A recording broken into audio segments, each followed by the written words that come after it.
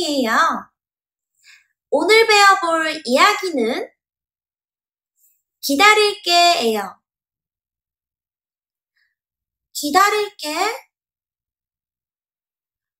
어제 저는 친구를 찾아갔어요.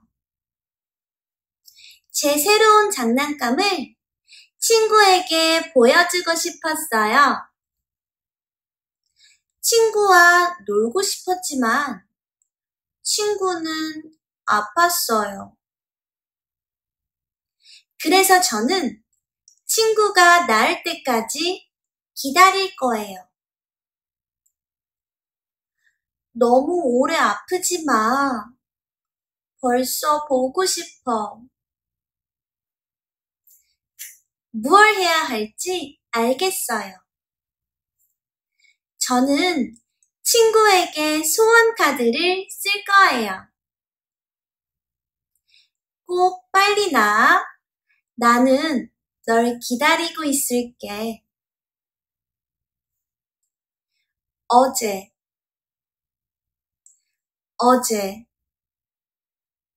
나 저 친구 찾아갔어요.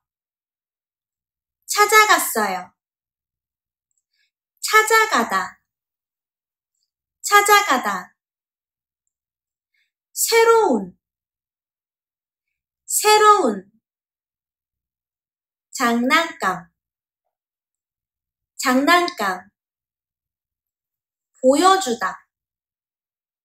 보여주다 놀다 아프다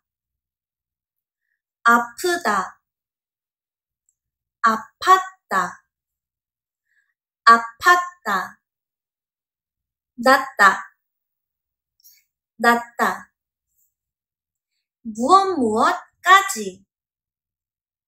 무엇까지 기다리다 오래 벌써 보고 싶다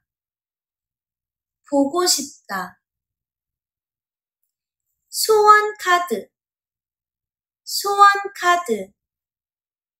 쓰다